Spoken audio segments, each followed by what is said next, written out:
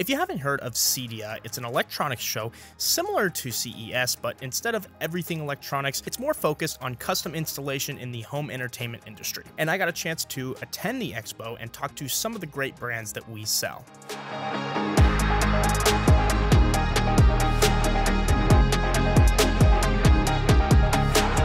All right, so I'm here at the Hisense booth, and behind me is one of their new projectors. Who are we here with? JD Foltz, I'm the product marketing manager for Hisense for lasertv. Awesome. So I did notice this is the L9H, which is different than last year's model. So what's really the big difference here?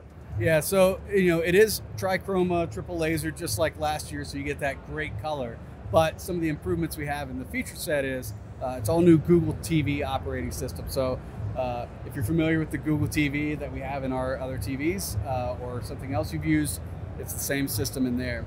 Additionally, we have Dolby Vision out of the box, as well as Dolby Atmos. So we're one of the few guys that can actually be able to talk about that this year. So some great features for not only the picture, but also your ability to stream and interact with the device. That's awesome, and I think with Google TV, you get a lot of your favorite apps like Netflix. Absolutely. And just overall, people really like the Google TV, so that's awesome. Absolutely. Now, there's also, so the L9H is behind me, but what about the PX Pro? Is that right, PX Pro too? PX2 Pro, yeah, absolutely. So, so it also is a triple laser projector, so you get that same quality that you get in the L9H, but you get some new flexibility compared to, say, what we have here is a package of screen plus projector.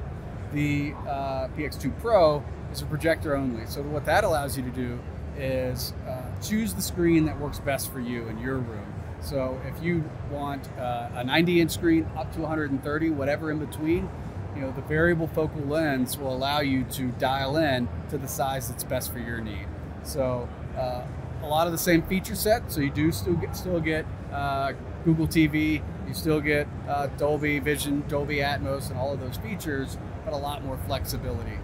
Okay, and now they both are short throw projectors. Absolutely. Can you upside down mount both of them? Absolutely. So you can invert the picture, mount it upside down, and then what's great about the PX2 Pro is then based on your room and your lighting conditions, you can match it to the screen that best works in your lighting conditions. So do you have a lot of ambient light? Is it a darkened room?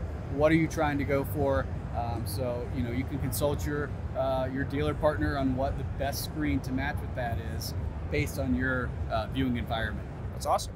And as far as TVs go, because we really like projectors, that's where our focus is as a company. But I did see there is a U8, so U8, and then there's some X model over there that looks really cool. What are those? That's right. So we do have the 100 U8K. So it continues on from our award-winning U8K lineup.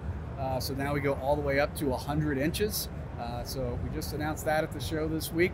And then we do have the 85 UX. So that is kind of our ultimate kind of cinematic viewing experience. So I think it's over 20,000 LEDs, over 5,000 dimming zones, 2,500 nits of brightness if that's what you're looking for. So it's really kind of, and it also has our anti-reflective technology. So if you're really trying to go big and get a great viewing and the ultimate picture experience on the TV side, that's going to be your solution. Yeah, and the thing I think that stuck out to me the most was those little speakers on the side. It's kind of bringing something back right there, or what? That's right. So you can have a cinematic experience out of the box, not unlike, say, the L9H that has 40 watts of power and right. built-in Dolby Atmos. So we're trying to make it so that it's really attainable for every consumer, right? So you can step in and have a full cinematic experience, or being here at CEDIA, you can have your dealer partner and your integrator create the ultimate home theater system.